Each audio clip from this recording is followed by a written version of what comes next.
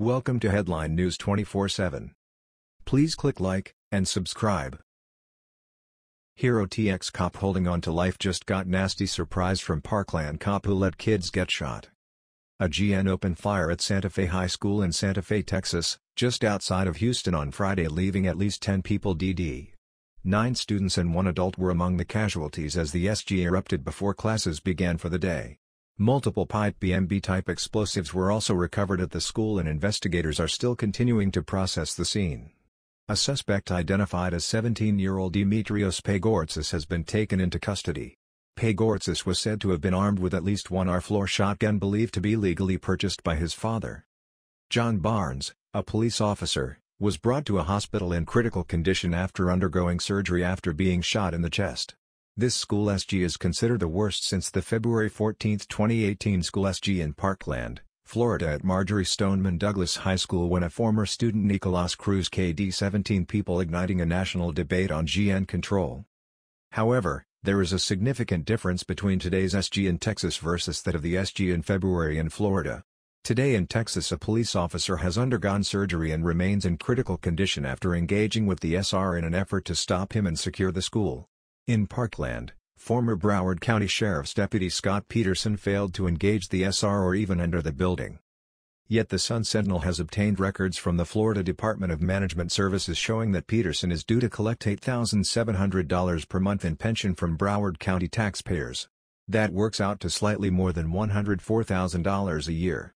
Peterson resigned in disgrace in the weeks after the February 14 SG when it was revealed that he refused to enter the building where innocent people were being slaughtered.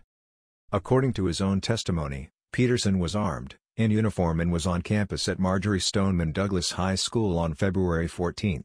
The New York Times reported the day before Peterson's resignation that Coral Springs police officer Tim Burton had seen Peterson in the school's parking lot seeking cover behind a concrete column leading to a stairwell.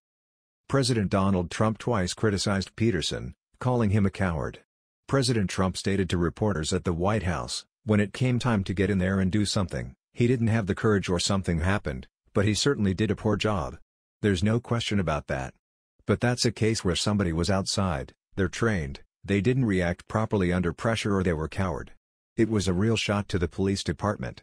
Now 55-year-old Peterson will receive his full annual pension eligible in excess of 6 figures for the rest of his life, and Broward County taxpayers will cover 50% of his health insurance premiums. Peterson had been the school resource officer at Marjorie Stoneman Douglas High School since 2009, and he had been an employee of the Broward County Sheriff's Office since 1985. The Sun-Sentinel reports Peterson earned more than $101,000 during his final year of service, including a base salary of $75,600 and the additional income coming from overtime pay and other forms of compensation. According to Reason, this means Peterson put in at least 25 years at the job, an important threshold for accruing pension benefits under state law. The pensions afforded to Florida's sheriffs are based on a calculation that starts with an average of the employee's 5 highest paid years. That average is then multiplied by a percentage that varies based on how many years an employee has worked and at what job. Law enforcement employees and other public employees in so-called high-risk positions earn a multiplier of 3% for every year worked. Other public workers earn a lower multiplier, usually 2%, after 25 years of service. A law enforcement employee like Peterson would have earned a pension equal to 75% of the average of his 5 highest paid years during his final 10 years of employment. Under Florida law, pension payouts are capped at 100% of this figure, which is known as a final annual salary. This specific situation sheds light on the broader implications of public retirement costs in Florida and around the country. An employee like Peterson, who was by all accounts a typical deputy in the sprawling Broward County Sheriff's Office before his unfortunate rise to national prominence this month, is afforded a retirement package that kicks in at age 52 and allows him to collect a pension even if he pursues other work after his retirement. It's vastly different from what most private sector workers can expect to receive. The difference is premised on the idea that Peterson put his life on the line in a high-risk profession. Except, of course, that Peterson did not put his life on the line when the moment arose.